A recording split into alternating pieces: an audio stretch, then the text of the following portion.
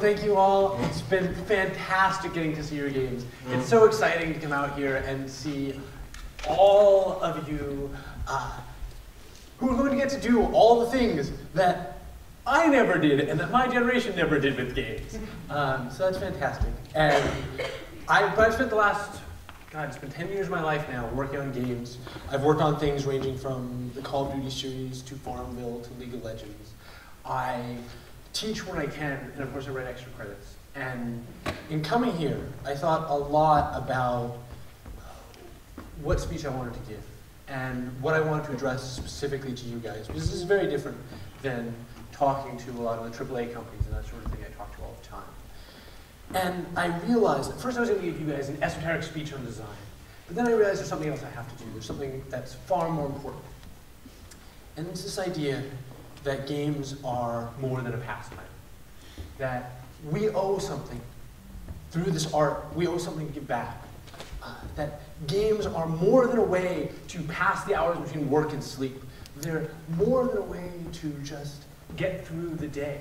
I was talking recently to people who advise the president, and they asked me, why should I care about games?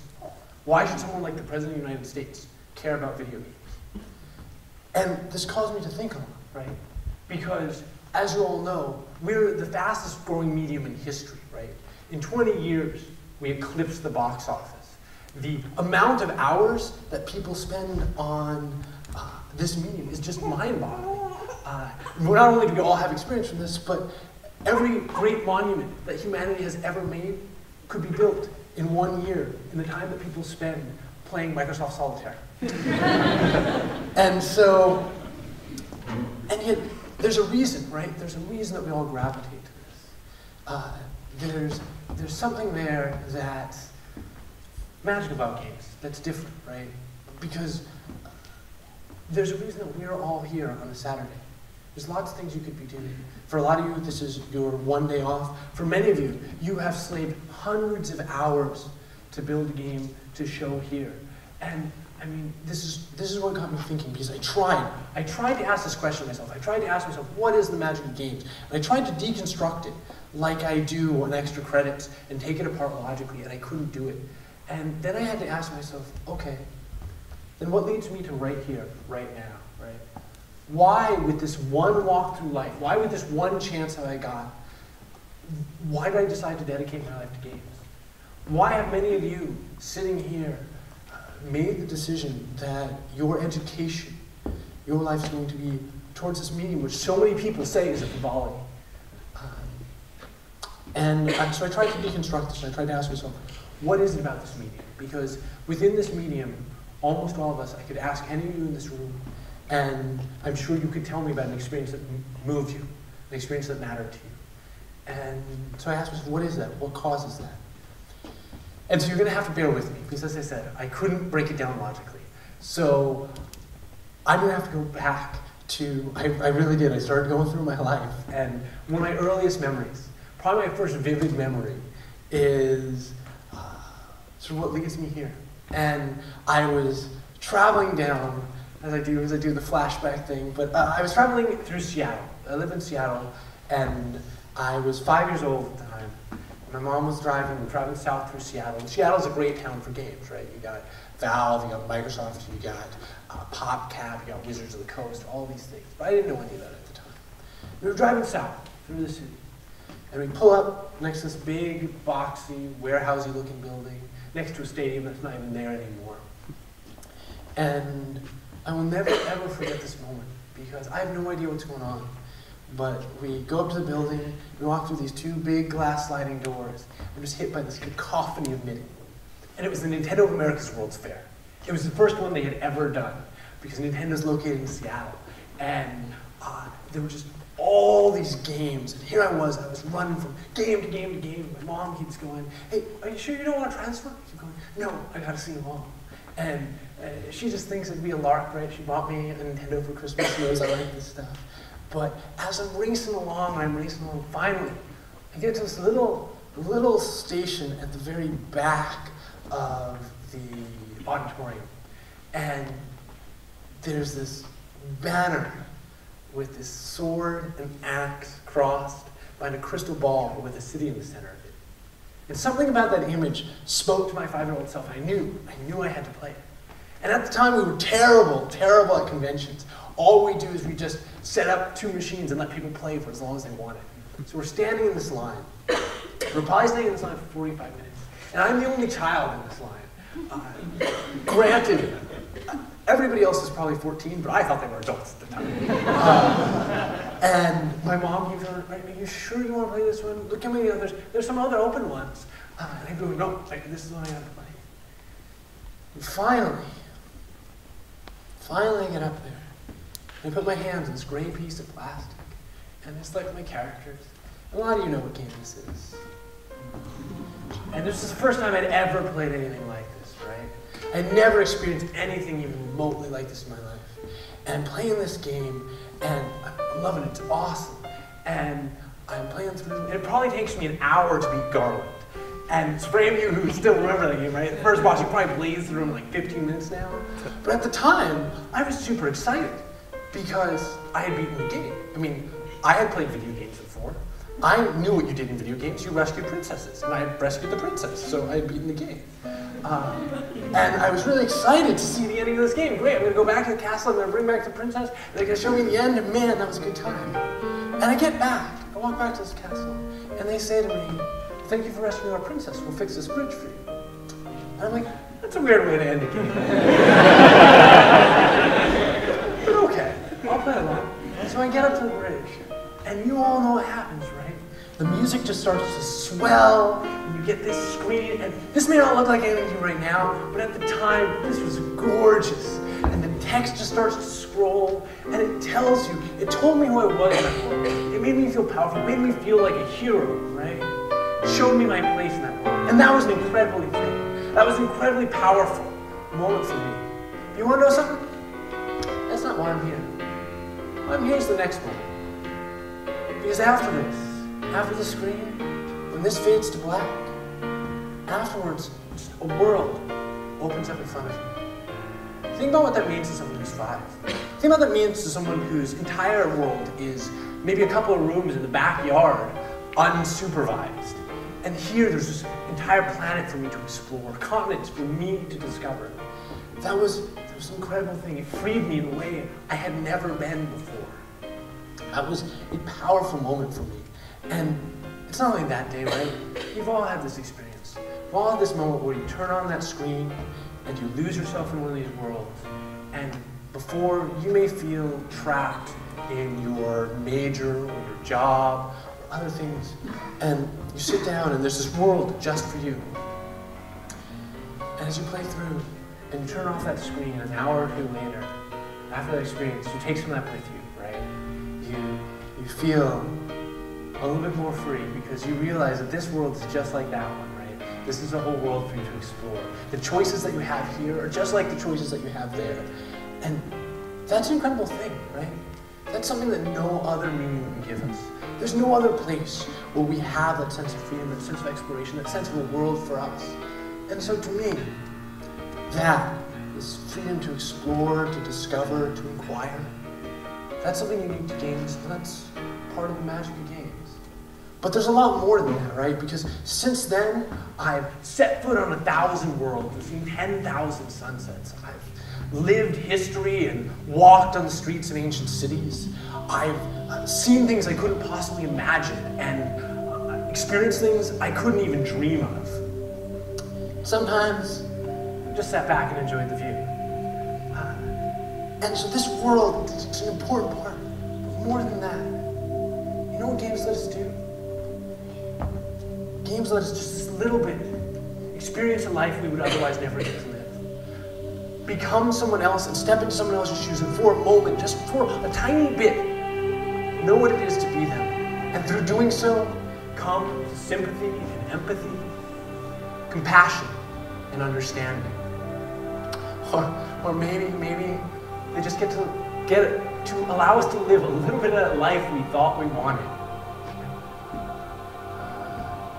And they put us in the shoes of the greatest people and make us face their struggles and wrestle with their challenges. And through doing so, come to better understand who we are. That's a powerful thing. That's something that no other medium can do. No television, no film, no book can let you walk a mile in someone else's shoes and come to know a life that you will never lead. That's a powerful thing. But somewhere in chasing after this, we lost some of the magic that comes with stuff like this. Somewhere in trying to be more like other media, in trying to be more like film or television, we lose track at times of what's powerful, what's unique about our medium. And the truth is that we have something that's never been seen before. Never in human history have we had a mass media where our audience is not merely audience, but participatory. In a game, you don't just sit back and listen to me tell you my ideas. You don't just listen to an author or a director tell you what they're thinking about. No. In a game, you make your own choices. You make your own decisions. You tell yourself your own story. And through doing so, come to find out more of who you are. As a designer, I don't build a game. I build a space of possibility. I set the boundaries, but that's all I do. My work is incomplete without you. You are as much the artist here as I am. My stories go unwritten without you, the player. That's something that no other medium can give us.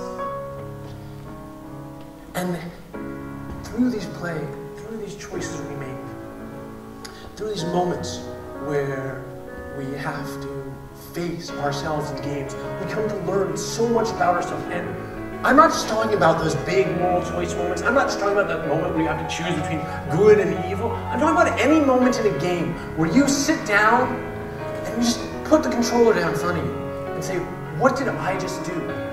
What did I just do? That's something that no other medium can let you do. And it doesn't matter. It doesn't matter what the question is, because we can address anything. It doesn't matter if it's a question of the remote horrors of modern war, or if we're asking what it means to raise a gun to your shoulder and point it at another man. It doesn't matter if it's the simpler things. What makes this life worth going through? Who do we want to share it with? What it means to go from one side to the other. We're not limited by the genres we understand. We're not limited by the ideas we've already explored. Very often, people will tell you that games are simply about fun. But this is false. Games are about engagement. Games are about this gripping moment where we wrestle with everything from the joy of physicality to the deepest questions about our very being, about the human experience. And so we're not limited by just this exploration of violence. Not that those questions are invalid, not that we shouldn't ask those questions, but as you, as creators, move forward in your careers, as you go to build, know that like any other media, there's no part of this human experience that we can't address. Even if it's just the simple question of what it means that you can never go back. And that's part of the magic of games. But there's one other thing that I really wanted to talk about the magic of games before I sort of open up the floor and turn this into a discussion, because our medium's interactive, and so too should these things be. But it's this idea that through games we can educate without teaching. How many of you guys recognize this? All right, yeah, good. That's what I thought. I'm glad most of you are willing to fess up to it too. Right? So it's a frozen shade. It's a magic card. And as a young man, I was very lost. I was adrift. I had no idea what I wanted to do with my life, much less where I wanted to go to college. And this card actually determined where I went to college. Because one day, we laugh, right? We laugh because it seems like such a simple thing, because we've been trained to laugh at the idea of games having that much of an impact, right? But if I told you this book, right? If I said that this book determined where I went to college, we would be like, yeah, of course. Makes sense. You really learned something from that. And yet, really, what I learned from this card was about books. And you can probably read on the bottom, right? It says, there are some qualities, some incorporate things which have a double life, which thus is made, a type of twin entity which springs from matter and light, evinced of solid and shade. Edgar Allan Poe, Silence. This is the first time I'd ever heard language like that. Up until that moment, I had simply read my hack fantasy and sci-fi, which is great, which I still love to this day. But you know what I did after seeing that card? I remember opening that card, just reading it, and then I ran out to the library, and I got the book that quote was from. And then I got every book that they quote in Magic the Gathering. Right, but you know what it left me with? It left me with a lifelong love of classics. I went and got my major in classics at a university where you do nothing but read all day, every day. You start in Homer, and you end up in Einstein, and you read every subject, and that's the school. And I went because Richard spent a few extra minutes at the end of a long day putting something of worth into his game. And it didn't take away anything from the game, right? All the time we're concerned that, oh, if we add elements of value to our game, it'll no longer be fun. But these moments added of action to that game. These moments, these quotes, they added another layer that was even more engaging. We don't lose anything by that. And I have a master's in entertainment technology. I don't use it anywhere near as much as I use the education and the lifelong love of classics, both in my personal life and my work life, that these cards instilled in me. And so, as we're building our games, we owe it to find those small moments, those tiny places where games can be better for being better. But it's not even stuff like that, right? How many of you guys recognize this? Yeah, all right, we got enough programmers in this room. All right, so this is the stack, right? This is how memory management works in a computer. But I remember the first time I was on the job and I was learning how to script, right? I was a designer down at Activision, and I knew some scripting, but I wasn't particularly good. And I was talking with one of the engineers, and he starts explaining this to me. I'm like, I got it, right? Because I had been using this system for a decade. This is exactly how magic works, last in, first out, right? And I was actually better at thinking around problems involving this than a lot of the guys have been using this for 5, 6 years. Because why? I had learned it in a context where I cared about it. It wasn't just for a job, and it's silly, right? But I cared more about my ability in the game than many people cared about learning this for their job. And that was true. I found that true over and over again, right? And so there's nothing we can't teach through this system. It runs the gamut of ideas. But as many of you know, I have been working with the US public school system, and actually school systems around the world, a fair amount over the last 2 years. And what's amazing to me is that games present an answer to so many of the problems that we're trying to solve. When I go into these classrooms, I find that we're wrestling with the fact that our school system, our educational system, it isn't broken. It's actually the best it's ever been at doing what it was designed to do. But it was designed to move an agrarian society to an industrial society. It wasn't designed to move our industrial society into its information age future. It was designed for a time when there weren't a lot of libraries or access to information, when you had to memorize your multiplication tables because who knows when you went back to your village if you were going to be able to look that up ever. It was designed to make better clerks and factory workers.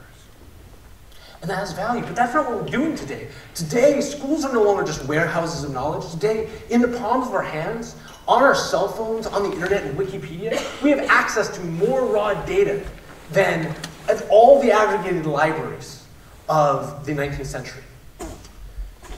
And you know what? You know what games do? Games don't ask you to memorize. They don't ask you to simply retain data, because that's not the future. The future isn't about retaining data. It's about using it. What do games do? Games present you with a set of data and say, solve problems with this set of data. And that's what education needs to do. I hear this over and over again. The government, a couple years back, did this massive study. They went to universities and they went to major corporations all around the world. And they asked, what do our students need to be effective in the 21st century? And they got back 4 things. They got back lateral thinking, teamwork, communication, and logical problem solving. Oh, and creativity was the 5th one, which we're still arguing about whether or not we can teach, but I think we can. And the truth is, I can't name a set of things that we practice more every day in games, right? And yet we don't find a way to better integrate that. We're afraid of making the transfer from our game world to our real world. And that's a problem to solve. But really, as you're going through this, as you're talking about your games, as you're thinking through how we can make a better world for tomorrow, which I think is our responsibility as custodians of a new medium in the world, realize that, like with the questions we can ask ourselves, teaching isn't limited, right? I have seen high-level math taught through World of Warcraft. I have sat in a class in Berkeley where economics was taught through StarCraft. I've seen kids leaning forward rather than sit back and check out in a history class because of civilization. And I've even seen that dullest of subjects, city planning, made engaging about what we do. So let me ask you this, right? And if you care, right? If you're talking about the traditional model, if you care about data routine, how many of you guys know 25 Pokemon? Just hands in the air. Let's go 50. 100. 150. 200. Hey, this is ridiculous. All right, put your hands down. This is awesome. Think about if those were vocabulary words, right? Think about how much data you retain, not because they may sat you down in a chair, not because they may gave you a test or made you do homework, but because you wanted to. That's the power of games. That's what we deliver to people all the time, every day. And finally, sometimes it's the things we don't even notice that we do that are the most important. I was working with a school in a lower income area, and this was the sort of school where, I mean, one day a kid came up to me and said he couldn't do his homework because they were hiding in the bathtub because people were shooting outside. This is the sort of school where you didn't go to college, where pregnancy was just something that just happened.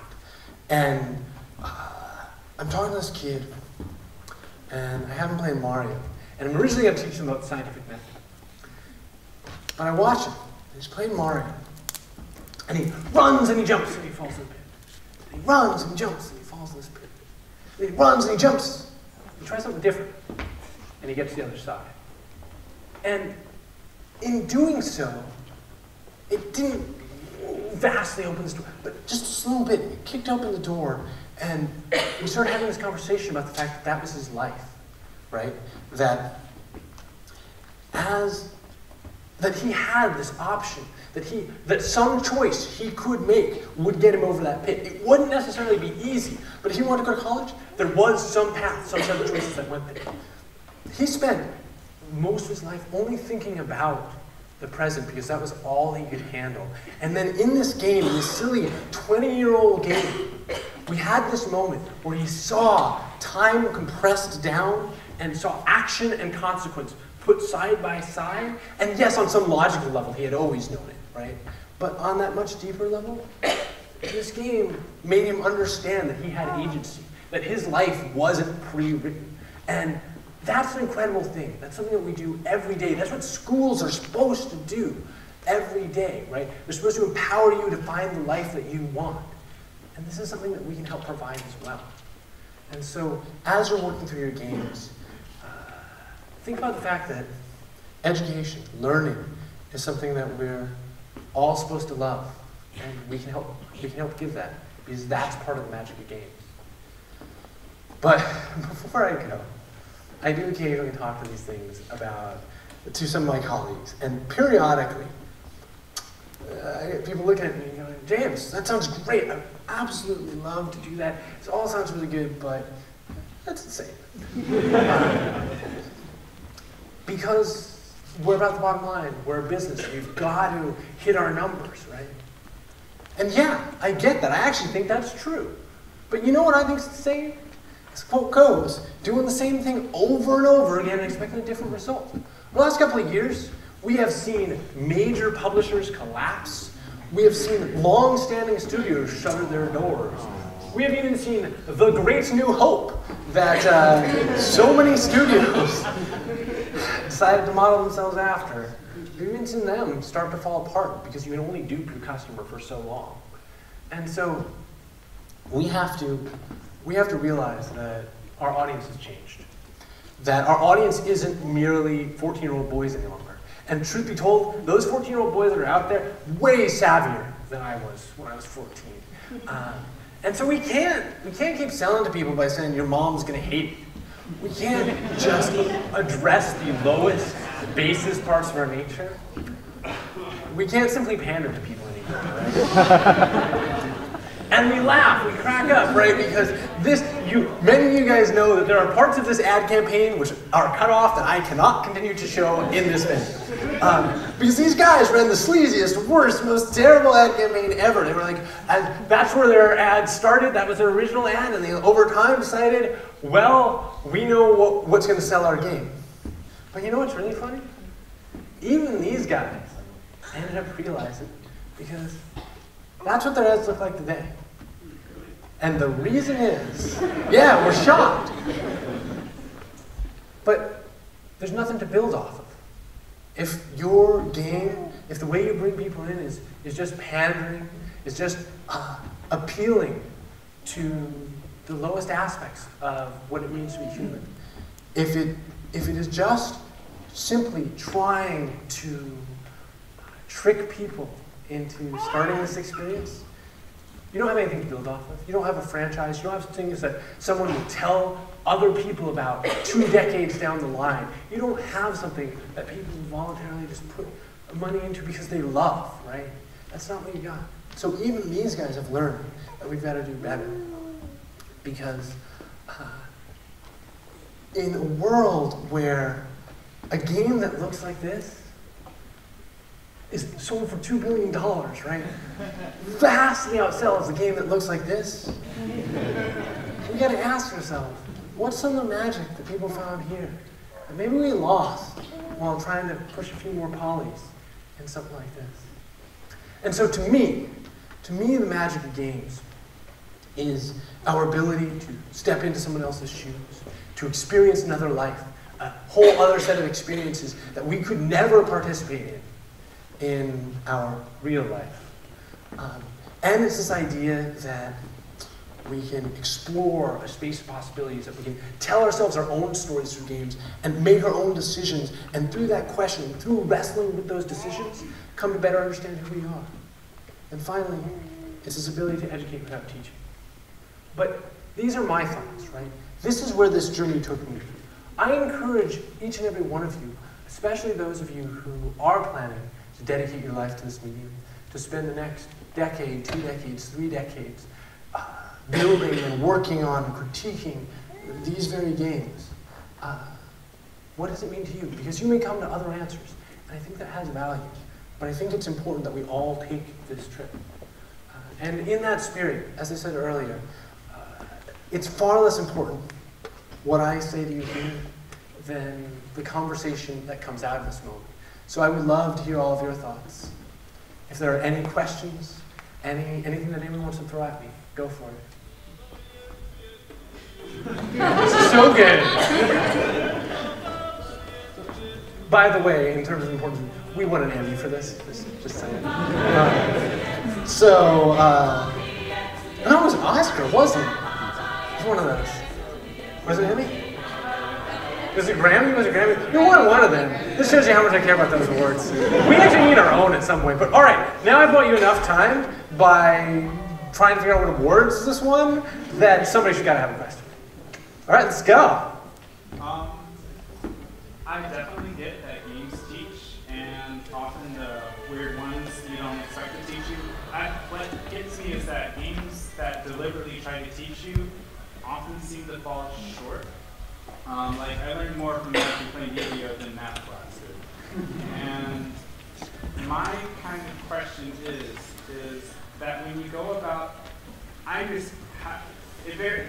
though most of the teaching experiences that come from games are very accidental. And I was wondering, how do you find, if I have an assignment that I want to teach somebody a specific thing, kind of what is the way to go about it? Because a lot of those times we go about doing it aren't very fun. So this is a really good question. I'm going to try and repeat the question since we don't have a mic, but the fundamental question is, a lot of the time, you look at these educational games, and they're simply the textbook with a game skin, right? They're not fun. They don't actually use the core elements of a game, and instead, some of the best moments are this accidental teaching. But I don't think that all this teaching is accidental. I actually think that, right, so take magic, which I was talking about. Richard meant that to teach math, right? He was a math teacher. That's what he did. And for all these things, it's because of how we term things. We call educational games only things which are bad, right? We very rarely say Civilization, yeah, totally educational game. SimCity, complete educational game. Total War game, educational game, right? Even Assassin's Creed's an educational game. And not the jumping from buildings, killing people. But I remember I was in Italy, and I went down and I went to all those sites, right? And I knew things about this because I played that game. And so I think, and right, that wasn't necessary. There was no reason they had to put all that stuff into Assassin's Creed. And so I think the answer to your question is, make games that are engaging, and then figure out how you can add to that engagement by adding things of value in, rather than necessarily starting from the ground up saying, I'm going to teach you this.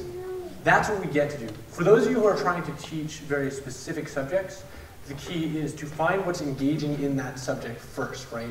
The fact that math gave you power over Yu-Gi-Oh, right? The fact that math let you control your reality in Yu-Gi-Oh, like, that's actually what's cool about math in general, right? That's why we started math anyway, because we liked these. It was either an abstract problem, a puzzle that we wanted to solve, and it gave us interesting puzzles, or it was because we wanted to, in some way, have a better control of this universe, which may be totally out of our control. And it's these things, right? We dig down, we find out as designers where the core engagement is, not only in our mechanics, but in everything we look at. And so as we're trying to do these things, this is one of the problems, I think, with education that you hit on very well. We spend too much time trying to figure out what we have to teach kids and how we should teach them it, without spending enough time thinking about why they would want to learn it. And luckily in the games department, you should be able to spend a lot of time asking the question of why and presenting to kids, here's the reason, right? But other questions, other thoughts? Yeah? So just to preface, I'm an information scientist first, not a game designer. Sure. So what you said is super interesting because you brought it to my area. It's almost on my playing field. A lot of the time when I talk about education with my information professors, we talk about the value of information and semantics. Mm-hmm. And we actually have brought it to games because one of the cool things about games is it teaches you methods, not answers. Right. That is like one of the cool things about games. It just gives you a medium to play it. You have to find the solutions, and your natural experimentation brings you there. And that's what's so empowering about games, or one of the things that's so empowering about games. And another aspect of it is, I kind of trace myself. Games, oftentimes people play games, they find these methods, and they put more value because they discovered their method. Right. And they weren't taught that method. And that ties into your educate without teaching. Well, and it's really good, right? The comment was basically, I'm an information scientist more than a game designer, and we talk about this within the field of education all the time, even when we're not talking about games. And it's a really good point that, I mean, think about how we naturally learn, right? Look at any mammal in existence, and they learn through play, right? Look at lions in the savannah, and you'll see them play. Look at a dog when you first get it. And that's how it figures out how to do stuff. And this is the natural method. And more than that, rather than establish this fear of failure that we often establish in the classroom, by giving you a test and saying you must get this right on the first try, or giving you homework and saying, if you don't get this right, your grade's going to go down. Mom and dad are going to be angry. Instead, in games, what we do is we let you have an iterative learning cycle, right? You try something, you fail, you immediately get back up and try again. I see this all the time.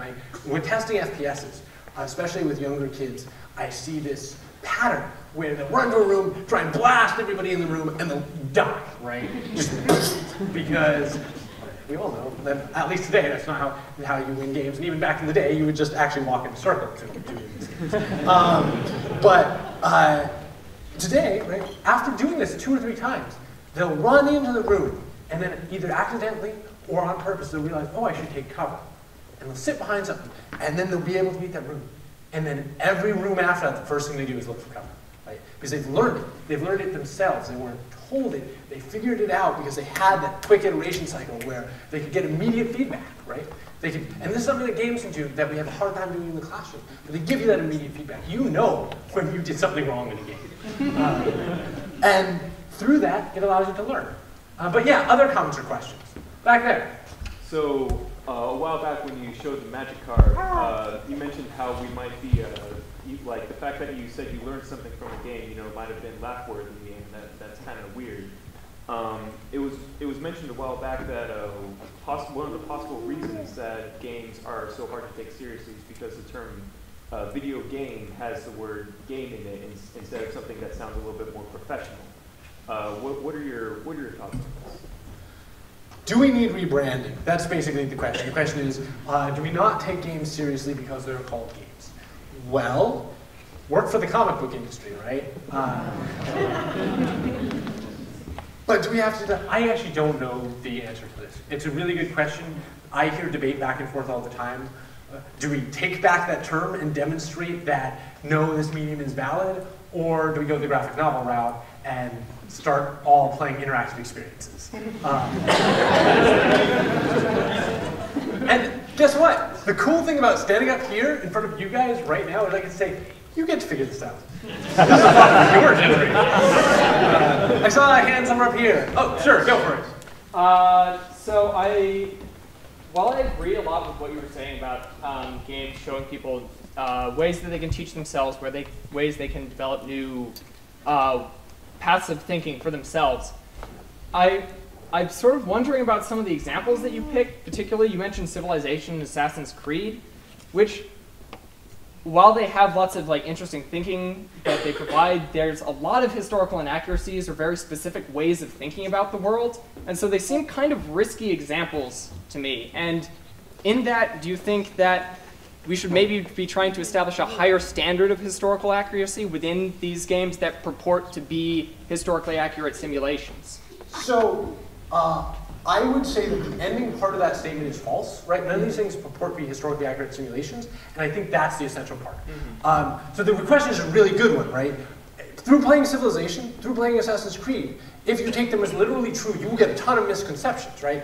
Gandhi actually didn't nuke that many people.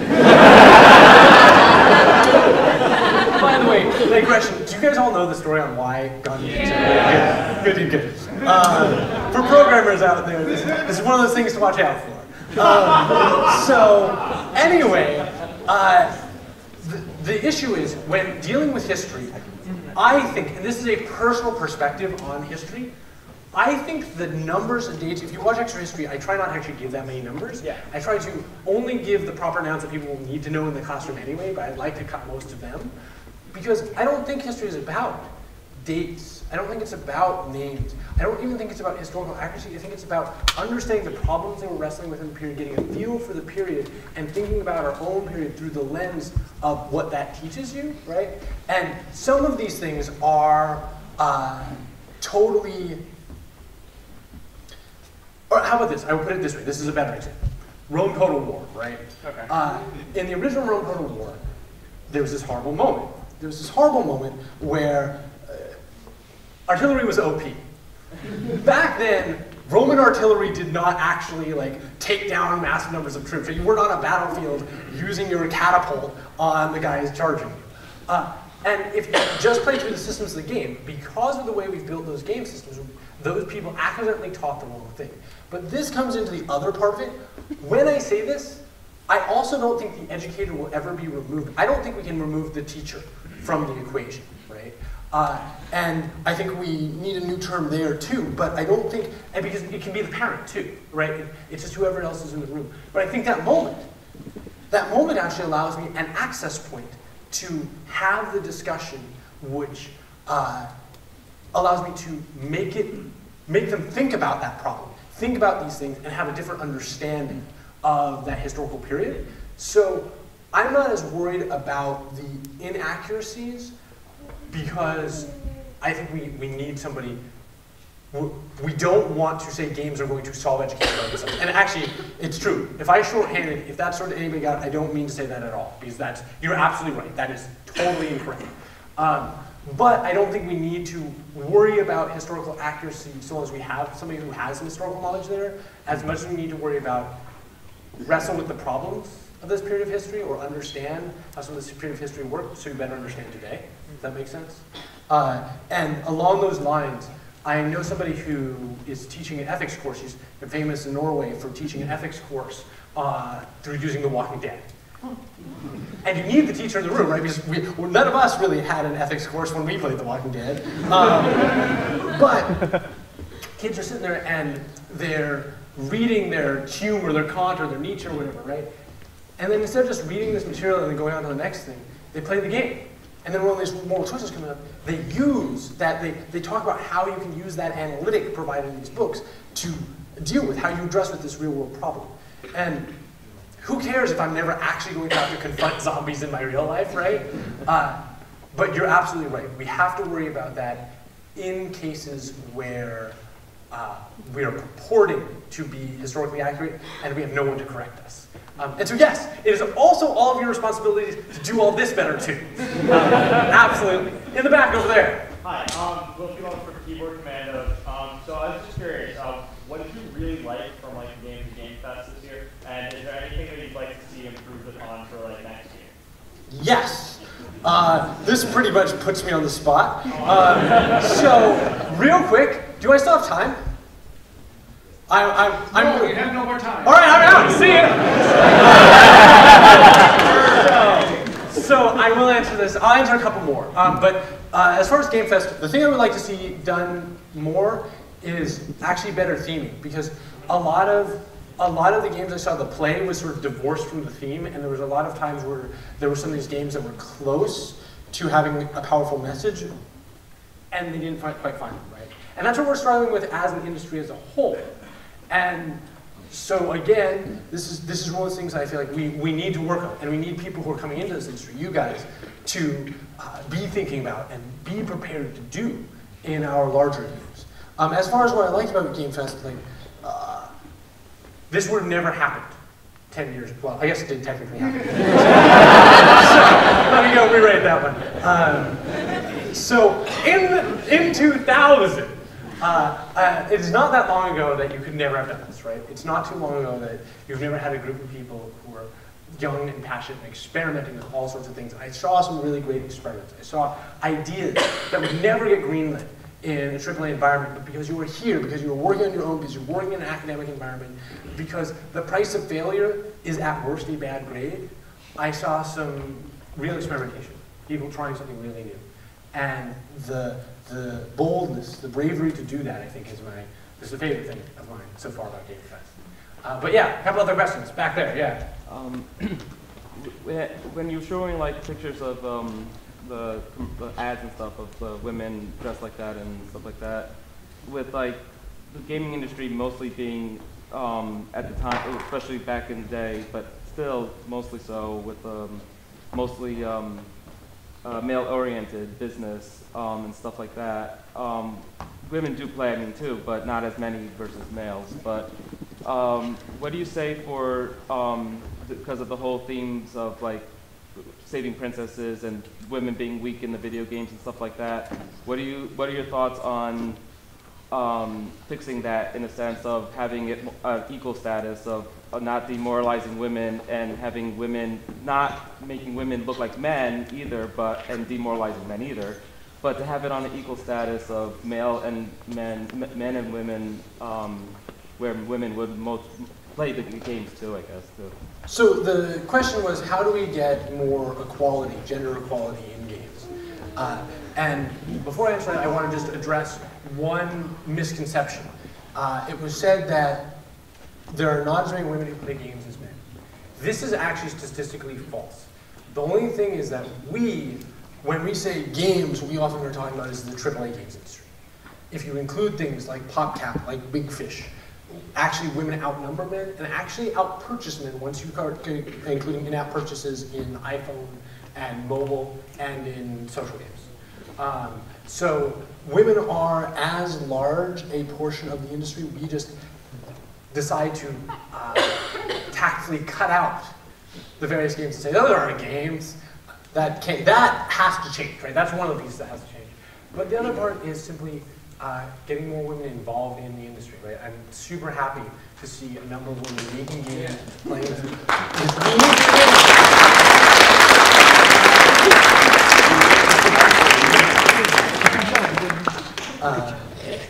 all right, other questions. I'm going to try and blaze through as many. Oh my God, we have so many left. I'm never going to get through all of these. All right, go for it. Hi. You brought up The Walking Dead, and that reminded me of specific games that have a distinct moral choice, and it's designed so that you have to live with the repercussions of that decision. But I know people that make like 2 save files so that they can explore both ways. And another example I want to quickly bring up is like Smash Brothers. Like Super Smash Brothers Melee was developed with a really intricate physics system, so that the competitive play ended up manipulating the physics system in a way that wasn't considered by the developer. My question is, does the developer have the right to say that there's a right and wrong way to play a game, even if it turns out to be something totally different? So first off, I have to give you credit for the most awesome segue I have ever gotten in a question. So, moral choice games, The Walking Dead, by the way, Smash Brothers.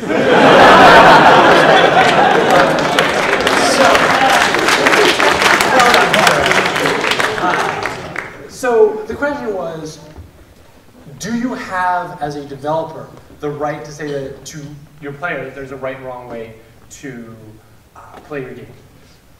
This is a question for each of you individually.